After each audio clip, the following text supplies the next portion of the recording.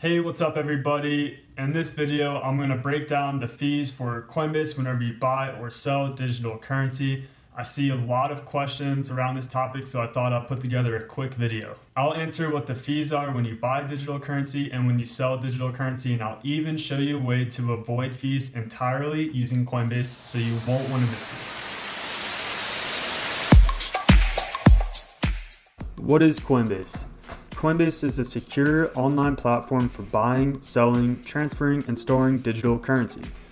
Their mission is to create an open financial system for the world and to be the leading global brand for helping people convert digital currency into and out of their local currency. Now let's talk about their fees.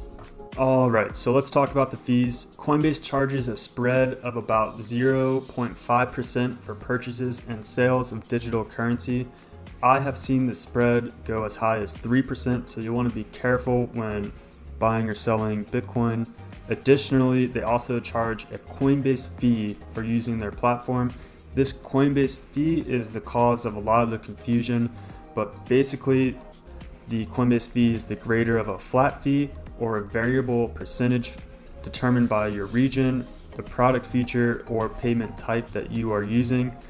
So you can see here the total fee equals the spread plus the Coinbase fee.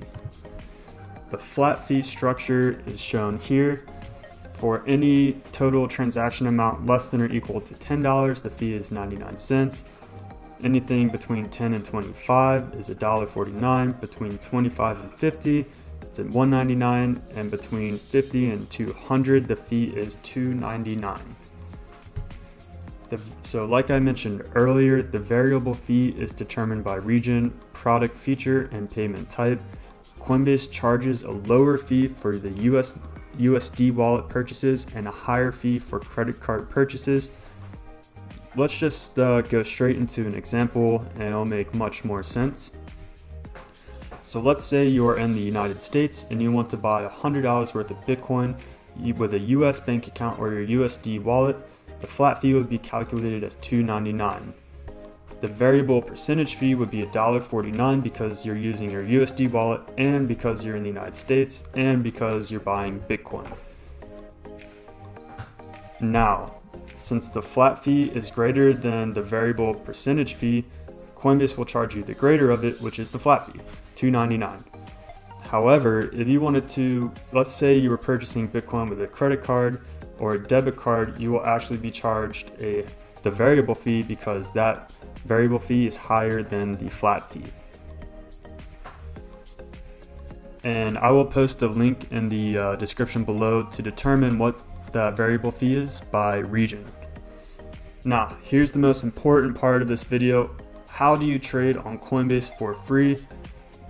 It's very simple. If you already have a Coinbase account, then that means you have a Coinbase Pro account. So what is the difference between Coinbase and Coinbase Pro? Essentially, Coinbase is a broker or a service that acquires Bitcoin for you and charges you a fee. So either they charge you a spread and they also charge you that variable percentage fee or the flat fee. Whereas Coinbase Pro is an exchange where you can actually trade on. You can buy and sell Bitcoin on the open market.